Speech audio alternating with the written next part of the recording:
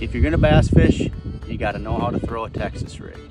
Hey guys, I'm Bassmaster Elite Series Pro Pat Schlopper. All it really is a bullet style sliding sinker. Put on your line first, tie on your hook of choice. Start by going in the nose of the worm, just maybe 1/4 of an inch, and then you're going to slide it up the shank of the hook so the nose of that worm slides up over the point of the hook. Pop that hook through the top of the worm is what I'll typically do.